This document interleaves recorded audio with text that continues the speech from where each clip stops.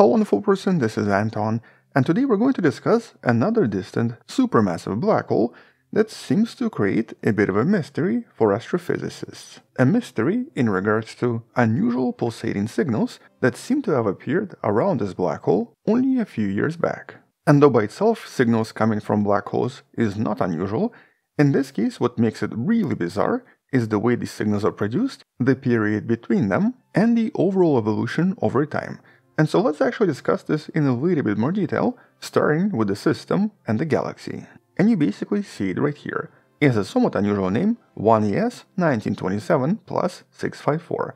And this is not really close, approximately 270 million light years away from us. So this is obviously not a very well-known galaxy. But this galaxy, located in the constellation Draco, was discovered to have a black hole that suddenly awakened back in 2018, when this somewhat small 1.4 million solar masses black hole, and here I'm saying small because normally these black holes are much bigger, it's actually 3 times less massive than the black hole in the center of the Milky Way, suddenly and unexpectedly woke up, becoming really bright for at least a few months. So basically back in 2018, this was reported to be one of the first detections of a black hole suddenly becoming active and awakening, and we've never seen anything like this prior to this before. But after being relatively bright for some time, it then suddenly dimmed once again. Back then this was based on the measurements of its corona, or basically various X-rays, and here back in 2020, this was reported as a kind of an unusual destruction of the X-ray corona, involving some kind of a really drastic transformation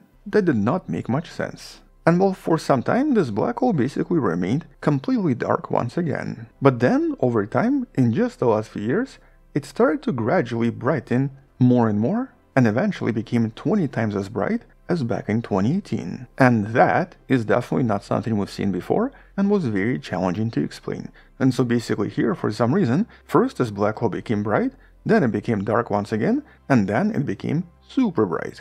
And by 2023, something really bizarre was detected here that the scientists wanted to understand. It basically started to produce extremely periodic emissions in the X-rays, with the brightness increasing more and more over time. And moreover, it was producing oscillations, though in this case the oscillations have been previously detected around other black holes.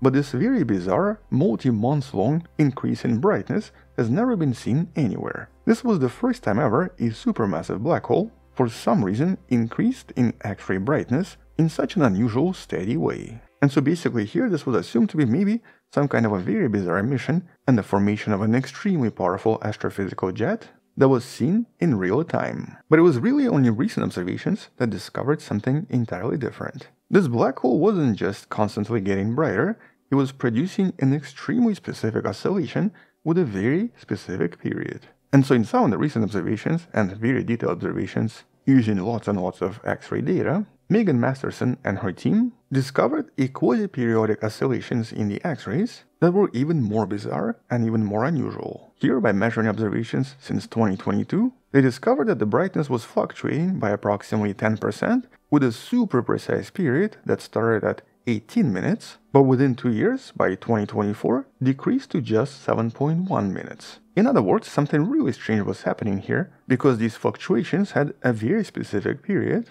and a period that was just minutes in length. Now this was actually combined with a lot of other observations, with several other recent studies you can find in the description, including the one that studied this galaxy by using different wavelengths, and the one that mostly focused on radio jets and radio emissions. But they all seem to have discovered these unusual periodic oscillations that went from 18 minutes long to 7 minutes long in just 2 years. Which basically implied that this black hole, or something around this black hole, was oscillating with extreme precision, but was also increasing these oscillations over time. And these short period oscillations have never been observed around any supermassive black hole before, so whatever was happening here was an entirely new phenomenon. And so here there were obviously 2 questions. First, why did this black hole become so bright in the last 3 years? And second, what was causing these unusual oscillations, and why did the period change in time decreasing to 7 minutes? And right now there are several explanations, with one potentially being the best. Now one of the explanations involves some kind of a hot gas that seems to block some of the radio emissions, and was possibly responsible for producing some of these oscillations, but unfortunately may not explain all of the X-ray emissions, and more importantly, why the period changed so much. Other explanations involve the accretion disk and some kind of a wobble inside of it, where for some reason, possibly as a result of some kind of a collision, the disk seemed to have formed some kind of a wave that started to vibrate over time, and it's this reverberation that basically causes these bizarre oscillations, and thus these changes in emissions. But here this explanation basically doesn't really tell us everything either. For example, what exactly collided here, and why exactly did the accretion disk change from 18-minute vibration to a 7-minute vibration. So basically here something is missing too.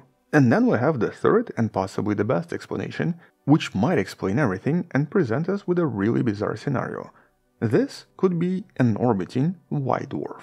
Because in this case, one possible way of producing these oscillations is by basically having some kind of an object orbiting around a black hole, with every orbit interfering with the accretion disk, causing the disk to vibrate and forcing the disk to form powerful plasma jets. Now, the observations with various telescopes actually did discover these jets, and so we know that these jets are definitely produced, with the estimate for their size being approximately half a light year. But it's really the models of white dwarfs orbiting black holes that actually explain what might have happened and why the period of oscillation changed so much. Because here, if these fluctuations were caused by some kind of an orbiting mass, we would actually expect the period to shorten over time, because in this case, any object is going to be moving closer and closer to the black hole as a result of gravitational wave interactions. So basically anything orbiting a black hole is eventually expected to sink into it, as the gravitational waves slowly cause the object to move closer and closer. But the question is, why white dwarf?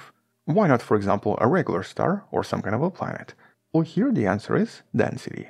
A typical star and a typical planet is going to be completely shredded apart, becoming nothing but a bunch of atoms if it comes so close to a supermassive black hole. But a white dwarf is dense enough to survive tidal interactions and is massive enough to disturb the accretion disk and to cause these powerful emissions. And so here, in this particular study, the explanation is that this is a dense orbiting object that decreased its orbit from 18 minutes to 7 minutes, suggesting that at its closest, it basically travels at something like half the speed of light, approximately 150,000 kilometers per second. But then there's also a small mystery. For some reason, in the last year or so, the actual orbital period stabilized. It's now been stuck at that 7.1 minute mark and has not actually changed its orbit much in the last few months. And turns out that, once again, a white dwarf in this case is still the best explanation. Because at this distance, this is where a density of a typical white dwarf can no longer prevent it from falling apart, and even the white dwarf at this distance is going to be slowly tidally disrupted, which would strip the matter from its surface, resulting in a mass loss that can actually offset the energy removed by gravitational waves. In other words, the tidal disruption of this white dwarf can now stabilize its orbit for just a little bit, preventing any more inward motion. And the thing is, based on this model, scientists behind this recent study believe there is now a way to test this hypothesis once and for all. All we have to do is wait. If this is indeed a white dwarf losing its mass and being slowly shredded apart, it's quite likely that it's going to be stuck here for some time. And it's also quite likely that eventually it might start moving away from the black hole, because in this case the additional mass loss might cause it to basically counteract the gravitational waves, making this object move slightly to the outskirts, a little bit farther away from the black hole, which in theory should increase the period of oscillation from 7.1 minutes to something slightly higher. This should be detectable in the next few years, which would actually confirm this hypothesis and present us with a really unique case. The case for an object at the closest possible orbit to a black hole before it falls into the event horizon. Here this is only like 3 million kilometers away from the black hole, which is actually super close considering that this is a supermassive black hole that's actually relatively large in size. And because technically this would be the closest object we know orbiting around any black hole, this might present us with the perfect opportunity to study effects of black holes on regular matter and thus uncover mysteries of astrophysics that previously researchers just had no way to study. With the additional way of potentially detecting this one day and studying the oscillations being once again gravitational waves.